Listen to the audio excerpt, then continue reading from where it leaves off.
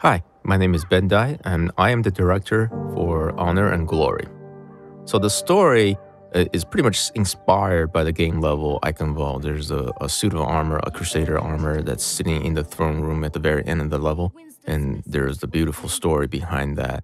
It's a story about a mentor, Baldric, and his apprentice, Reinhardt. The coin has a significance because that's what Overwatch should send out. It's kind of like the Willy Wonka chocolate factory, the golden ticket. Overwatch will send these coins out as a symbol of please join us. So, that's it. You're leaving us. I have been called. The idea was Baldric was the original pick because he's a wiser, much more experienced fighter, and we wanted to create a situation where Reinhardt's a little bit jealous. He's not going to go in and openly say that he is jealous, but he felt like he should be the one who got picked. But we also want to try to establish this relationship of mentor and apprentice, and they're good friends. Even though Reinhardt, in the backstory, the Reinhardt is the brash, young soldier, and Baldric is the more experienced and level-headed commander. Baldric always have a soft spot for Reinhardt because, he treat him like either a brother or a son. Drop pods to the east, they're coming! And in the bar, we're pretty much taking everything from the game level one-to-one. We had to take out a few items on the table and then whatnot, but we pretty much stick with the game level. Live with honor. Die with glory! So when we were animating these battlefields, I always had this idea of making everything feels very realistic.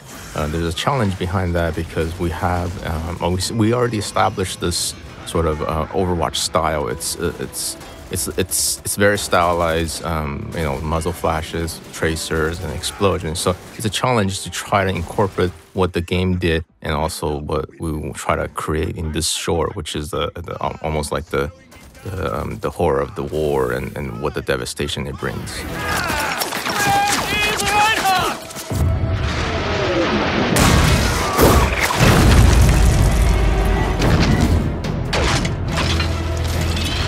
This is the first time we introduce OR-14 in the short.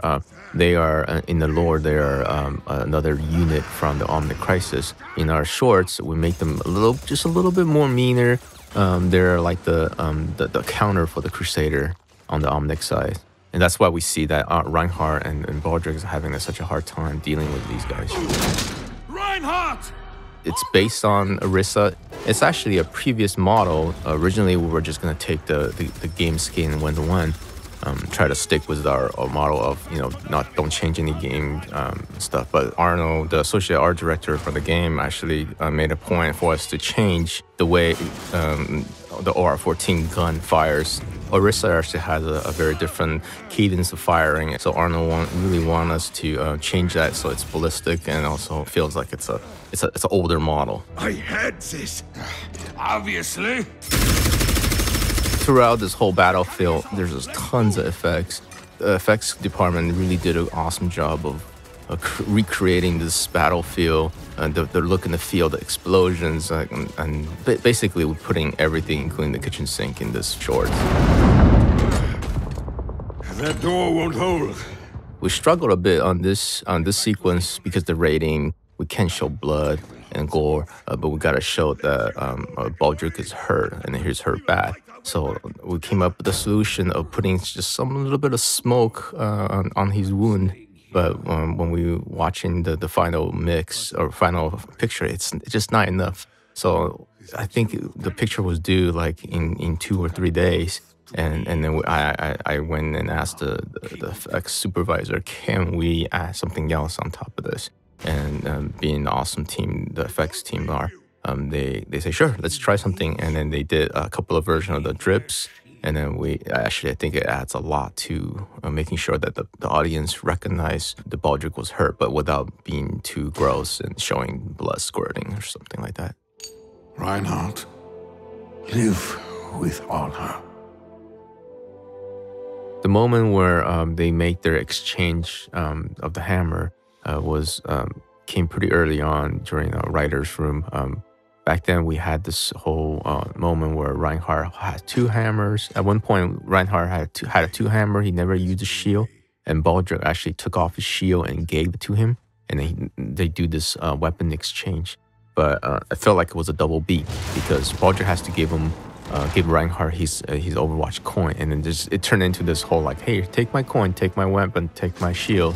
So we simplified that. So Reinhardt actually gave up his only hammer to Baldric, so that in a way it symbolized that he gave up his old way, and then now he's taking on the new role as a protector, and then showing him coming out of the wall, rescuing the two soldiers that he was making fun of earlier, which is a nice contrast. The slow motion shot, it's difficult to do every time we go into slow motion. The way we approach it here is actually animated slow. In past cases, sometimes we actually animate it real time, and then we slow it down to like 60 frames per second or whatnot. This time we just decided to let's animate this thing as if it's just slow motion. It creates a lot more work, but I think the effects, it was pretty cool. I knew I want this moment to be really dramatic and make people really feel the situation's dire, and then we see the change Reinhardt has gone through and become.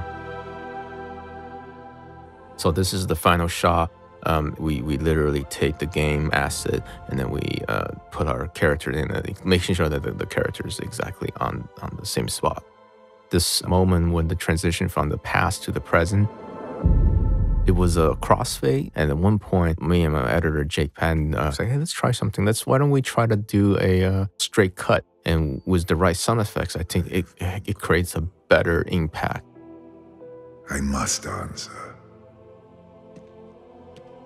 Always. So that's it, guys. Thank you for listening, and I hope you enjoyed the short film.